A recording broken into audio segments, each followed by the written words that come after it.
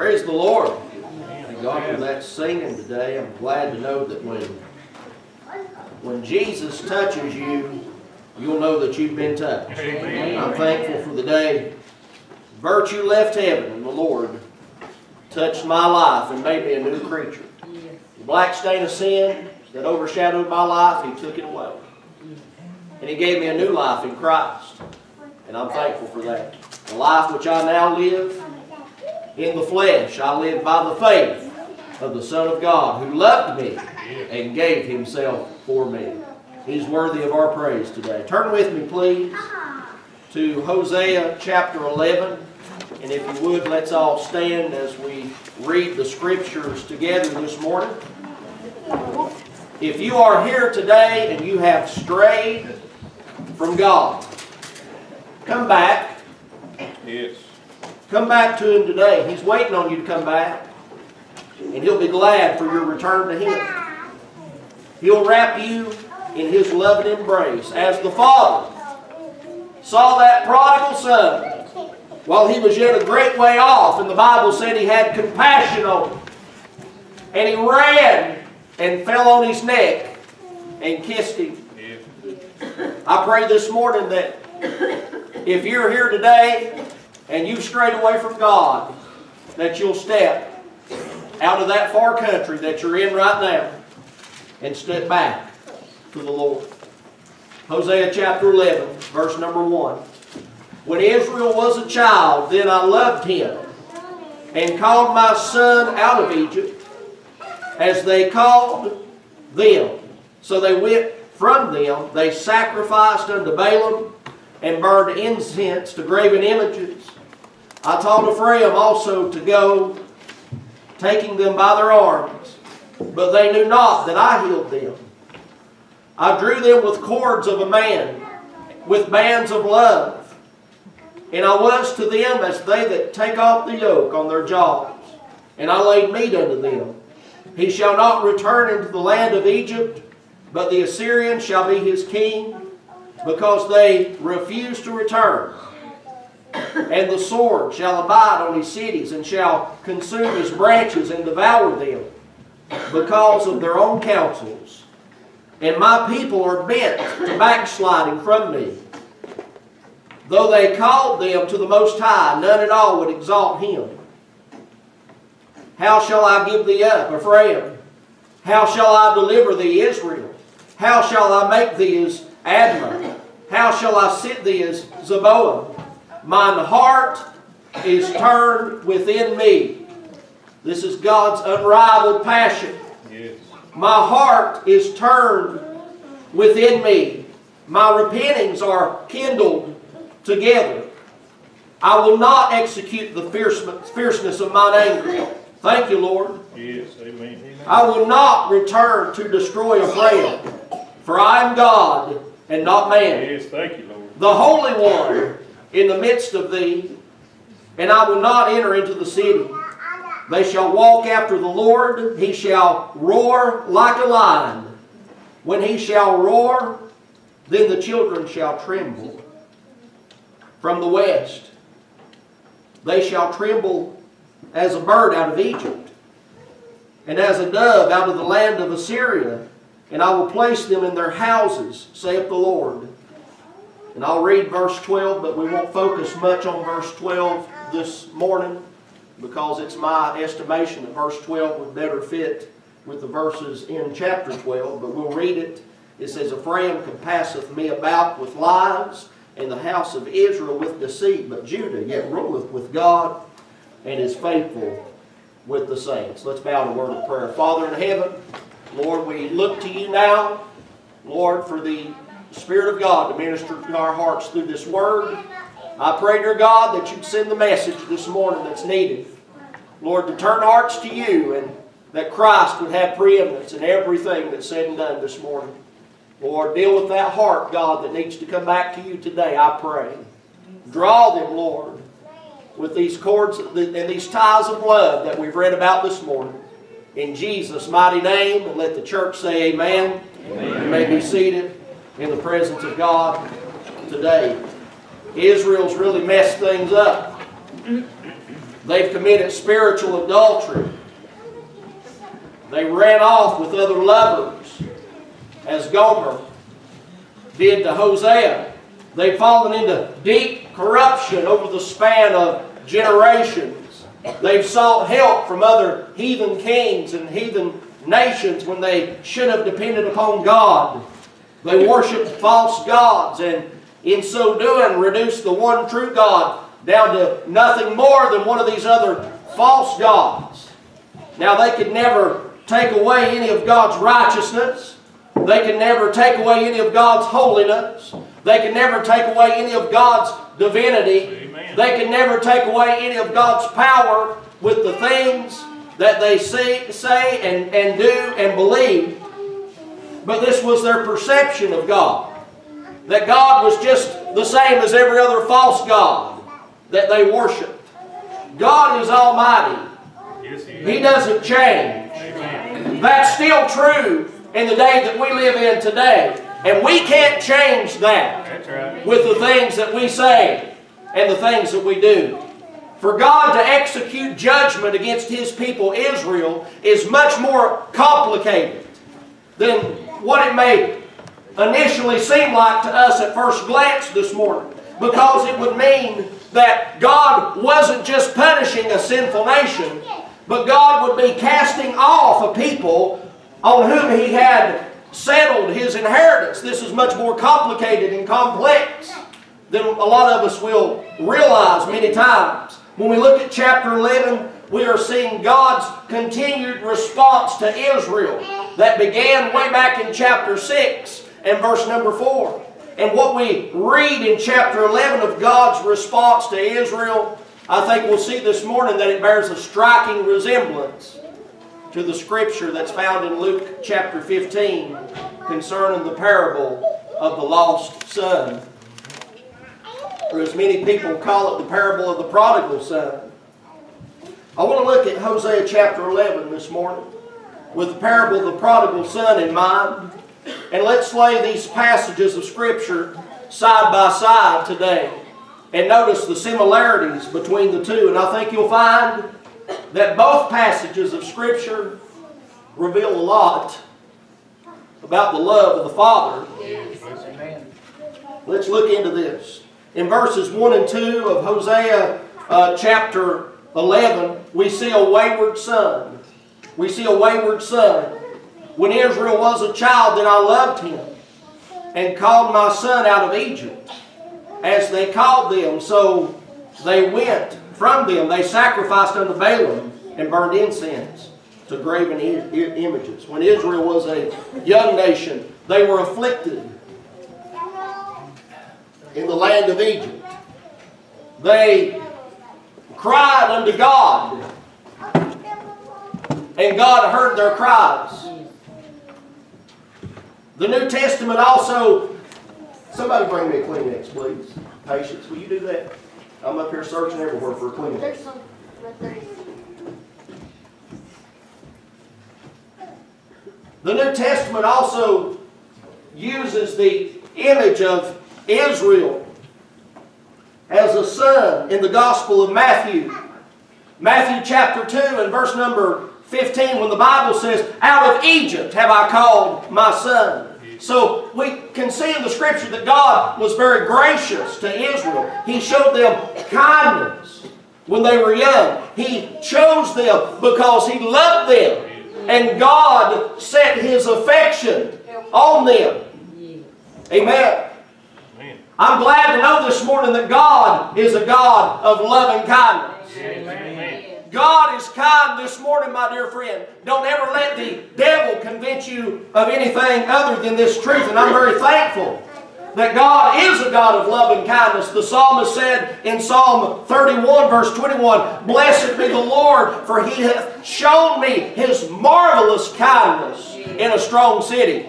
And again the writer said in Psalm 117, "For His merciful kindness is great toward us, and the truth of the Lord endureth forever." Amen. Hallelujah. So the Scriptures testify this morning that God is kind. Hallelujah.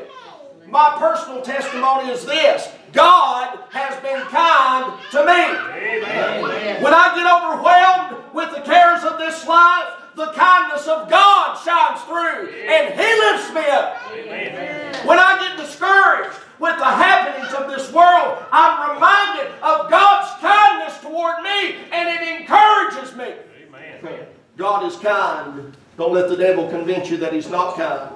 God was kind to Israel, but they began to go astray. Just as the prodigal son had all that he ever needed at the father's house, but that didn't satisfy him. He too began to go astray. Let's go to Luke chapter 15 and read verses concerning the son who went astray. I'm going to Luke chapter 15, beginning in verse number 11.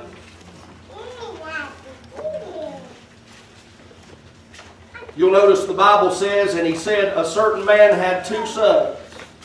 And the younger of them said to his father, Father, give me the portion of goods that falleth to me. And he divided unto them his living. And not many days after, the younger son gathered all together and took his journey into a far country, and there wasted his substance with riotous living.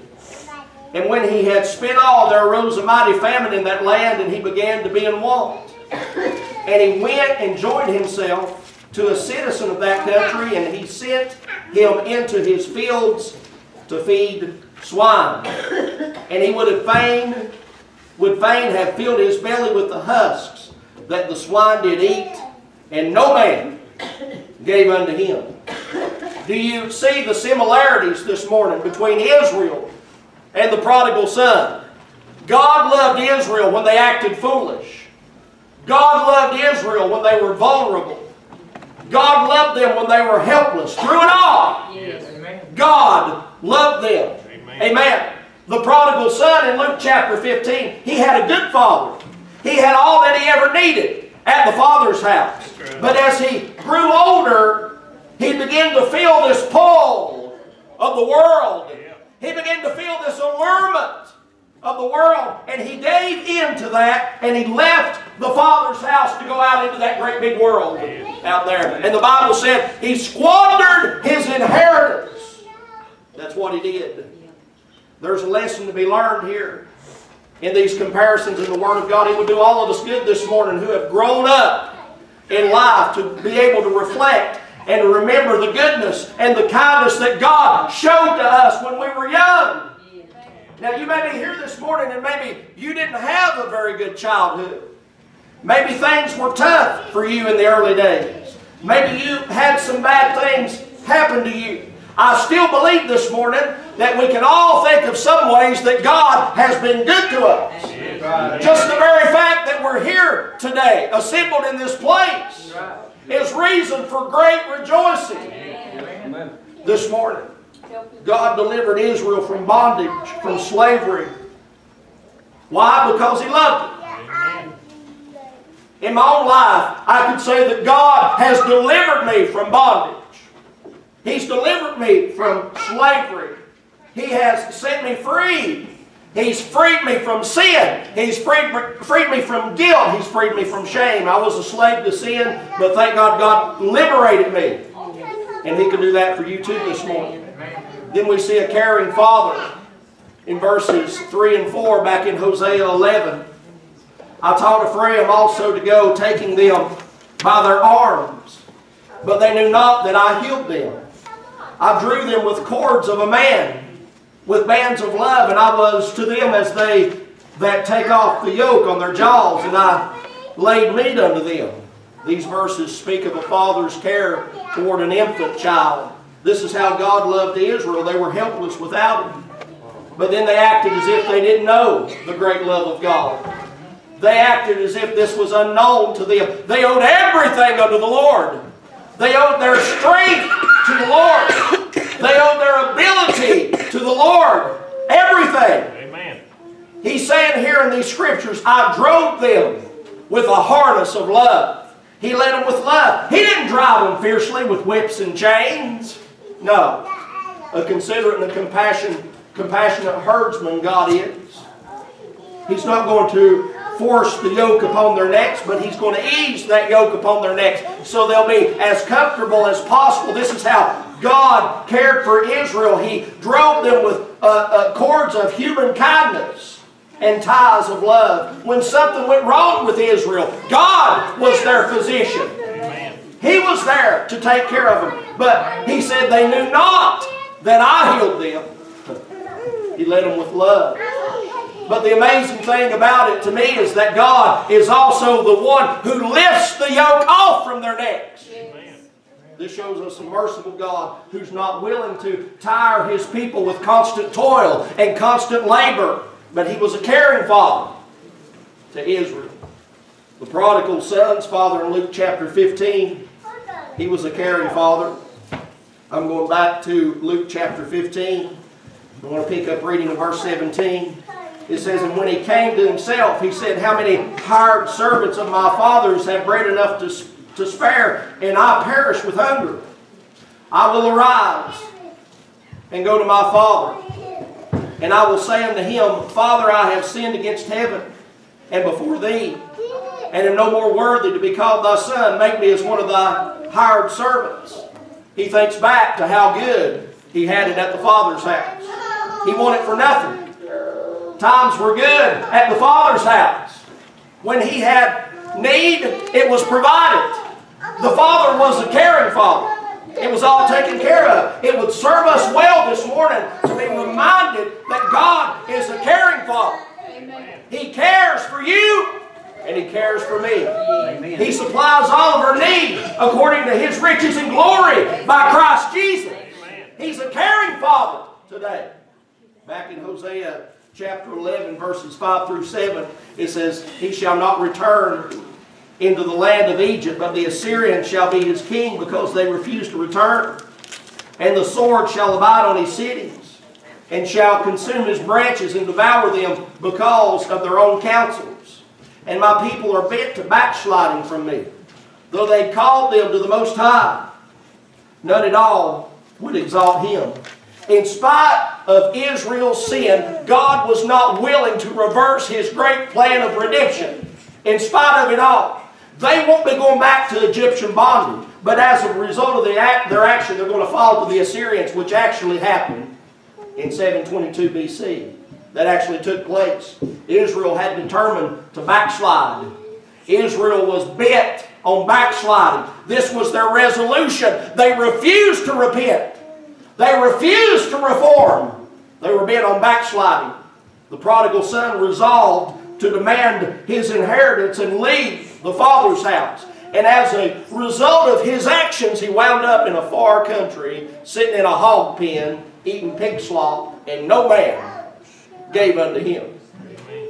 He was reaping what he sowed. But amazingly, in verses 8 and 9 of Hosea 11, we see the heart of God for Israel. And thank God, I'm glad that it's described for you and I in terms that we can relate to, in terms that we can understand this morning. How shall I give thee up, Ephraim? How shall I deliver thee, Israel? How shall I make thee as Admah? How shall I sit thee as Zeboim? Mine heart is turned within me.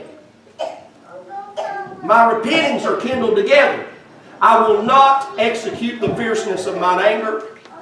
I will not return to destroy Ephraim, for I am God and not man, the Holy One in the midst of thee. And I will not enter into the city.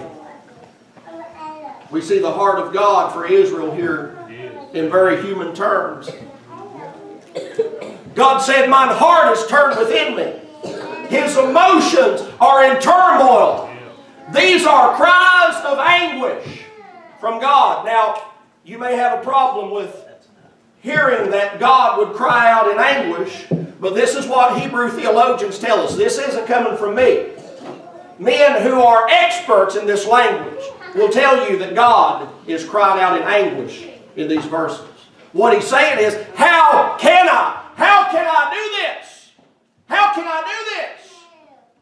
But what settles the issue for God is God's unchangeable character. In order for God to be true to Himself, He has to deal with these people somehow.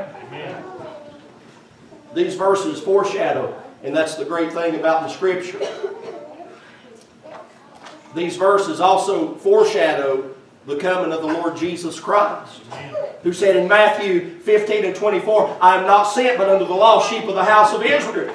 And again in Matthew 20 and 28, where the Lord said, even as the Son of Man came not to be ministered unto, but to minister and to give His life a ransom for many. Amen. Thank you. Thank you, Lord. God couldn't give Israel up. God couldn't give them up. The prodigal son's father wasn't going to give him up either. Luke chapter 15, again, verse 20. And he arose and he came to his father. But when he was yet a great way off, his father saw him and had compassion and ran and fell on his neck and kissed him. And the son said unto him, Father, I have sinned against heaven and in thy sight, and am no more worthy to be called thy son.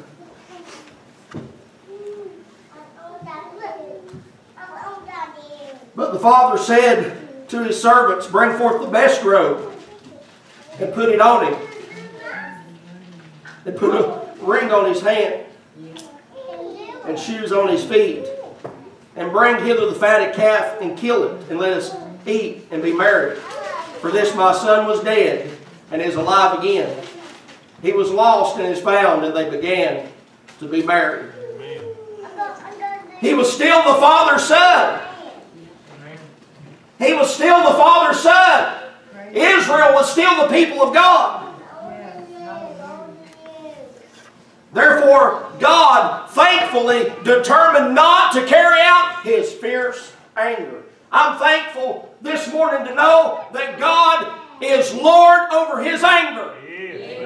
He's Lord over His anger. Whereas many men today will tend to let their anger lord it over them. But God is not so. He's Lord over all, including His own anger. I'm glad for that this morning. What made Israel worthy of receiving good at the hands of God? Nothing. Other than the fact that God qualified them to receive it. None of us are worthy of God's blessings. It all comes by His grace toward us. Verses 10 and 11. They shall tremble as a bird, they shall walk after the Lord. He shall roar like a lion. When He shall roar, then the children shall tremble from the west. They shall tremble as a bird out of Egypt, and as a dove out of the land of Assyria. I will place them in their houses, saith the Lord. God was calling them back to Him. And this call, these verses in the Bible speak of God roaring like a lion. Maybe you've heard that in a few contemporary Christian songs today. It comes right out of Hosea chapter 11. This call would make such an impression upon these people as that of a roaring lion would make upon the other beast of the forest. And then it says, the children shall tremble from the west. Now I'm thankful for those words there in this verse, because many believe that this is a reference to the future calling of the Gentiles at the spreading of the gospel of Jesus Christ. Our holy trembling at the Word of God will draw us to Him and not drive us away from Him. I will place them in their houses, saith the Lord. All who come at God's call shall have a place with Him. They shall dwell with God. They'll be at home with God. As Jesus said in John chapter 14, He said, let not your heart be troubled. You believe in God? Believe also in me. Amen. In my Father's house are many mansions. If it were not so, I would have told you. I go and prepare a place for you. And if I go and prepare a place for you, I will come again and receive you unto myself, that where I am, there you may be also. Those who come at God's call will be more at home with God than any man abiding in a fleshly or earthly home on this side of life. Amen. Thank you. And certainly more at home than anybody abiding in a far country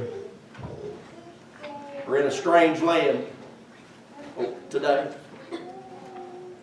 Israel had a place. It was with God. The prodigal son had a place. It wasn't supposed to be in that far country, sitting in a hog pen eating pig slop. It was at the Father's house. Right. You have a place this morning. There may be somebody here today who stepped away from the Lord. You've sought to depend upon other things other than God. You've wandered away. And God is calling you back this morning through this word today. Won't you come back to Him? Come out of that far country. Come out of the wilderness. Come out of the desert. Come out of that dry and empty land and come to Jesus this morning. Amen. Even after all of the horrible, wicked, idolatrous sins that Israel committed in the sight of God, God still loved them. And He desired good for them.